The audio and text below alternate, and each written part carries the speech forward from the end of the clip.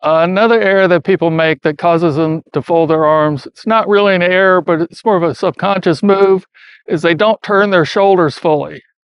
If you don't get a full shoulder turn in the backswing, even if you get your arms folded correctly, there's a subconscious feeling that the club's not back far enough.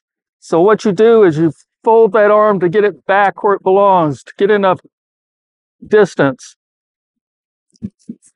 Look, not all of us are as flexible as, but you're better off keeping your arm straight than you are folding it in the backswing. So you've got to be aware of what happens at the subconscious level here. When you get back, you don't make a full turn. You want your arm still to be straight at this point. You don't want to come back and make that partial turn and have your arm come back here in a subconscious attempt to get the club back, quote, far enough.